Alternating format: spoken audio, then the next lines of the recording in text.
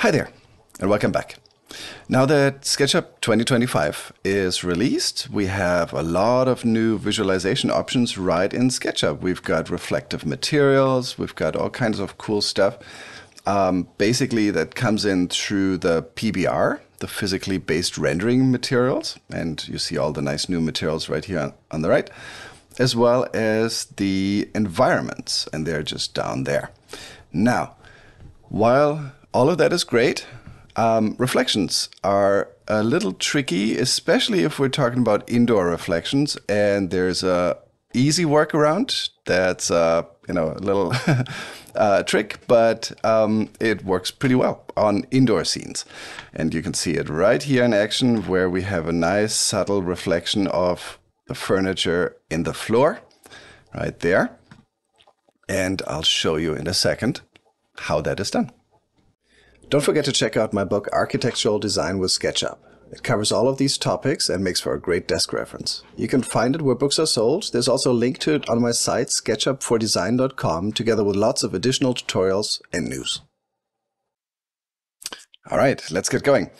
So before I get started, let me show you a little bit of what we have now with SketchUp 2025, which is, of course, our PBR materials. And so now you can see here how the TV has a glossy reflection. The floor actually has that too. It's all built in. And then if I look at my materials, especially the floor right here, and I go to the Edit tab, I can see that now we have roughness. There's even some normal, basically bumpiness in there. And all of those are now part of the materials, and all the materials that ship with SketchUp actually have that built in, which is really great. And so now that is all built in. And let me zoom out a little bit. Now I've got an exterior model here too, where we have our window panes that should, of course, reflect something.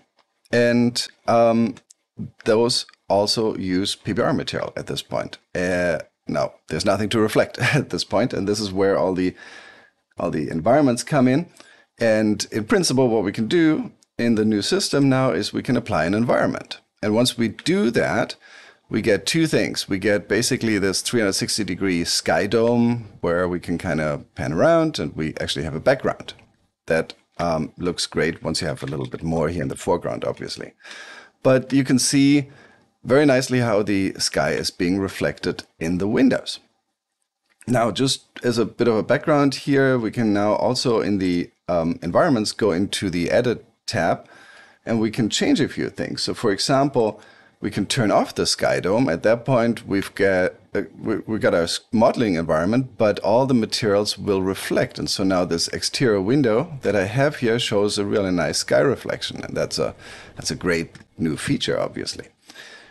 Same also, by the way, for all of these materials, but these are a little bit duller, so you won't see much of reflection on there. Anyway, so there's that. And then, of course, you can do all kinds of things here with these new environments. You can have it set the sun location, which is great. So it basically presets the sun location based on this little hotspot that's right in the 360 panorama. Then you can rotate the whole thing, at which point, of course, the sun rotates and so on and so forth. So there's all of those options there. And in principle, they work really well for exterior. So exterior, windows and the like, that usually should give, those models a really nice realism. When it comes to interior, it gets a little trickier because now, if I'm on the interior, if I have a environment set, then I'm kind of hitting the limitations of that system where, these environments reflect, or basically these materials, the new PBR materials, they reflect the environment, but they are not able to reflect any kind of screen items or any model items. Anything that's here, like this furniture, doesn't get reflected in the floor. And, the floor basically reflects through the walls, reflects the background and not the walls. So that is not overly realistic. And then you could try to switch this, for example, for only Sky Dome. at which point, you know, if you had like a window, you could see a background and you actually can move around and you get that realistic parallax effect with a background. Now I don't have a window here, so I can't show it to you, but sky domes, are basically these environments, are useful for that.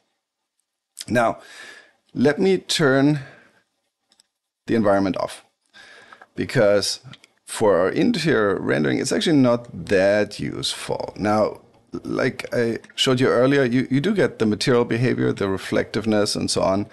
There's a bit of a default, you know, a light that gets reflected. So there's that. But other than that, I'm not getting, you know, this is basically a glossy floor. I can't show it to you right now, but I'm not getting any kind of reflections of furniture items or walls or the like.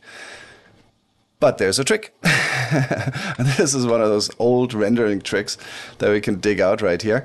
But it works really well. Okay, so what's the trick? The trick is basically take everything you have here, you know, all of that. And then you want to, actually, wait, let me see if mine is grouped. Yeah, so mine is already grouped. But you can then highlight that and group it. You may want to make a component instead of a group, because then you kind of retain your live editing capabilities, but you know, use as needed basically. And then the idea is, well, I'm going to make a copy down here. I'm going to scale this as a -1, or I'm going to use the flip tool, up to you. And I'm going to do this here. So now when I do this, I have, you know, -1 copy, a flipped copy of what I have up here below the floor. And then I can go in, and I actually already did this on mine, but basically you want to then go in and pick your floor. Where's my floor? Right here. Floor texture, go to edit, and fiddle with the transparency, because by default there's no transparency and I won't get any reflection right here. But now if I just set that up a little bit, and you know, a little goes a long way on this one, then I have all of a sudden something that looks like a reflection, but technically I'm just looking at the space below. But look at this here. You can now move around in your modeling space and you get what I would call a realistic looking reflection right here in the modeling space. And, you know, you can move around.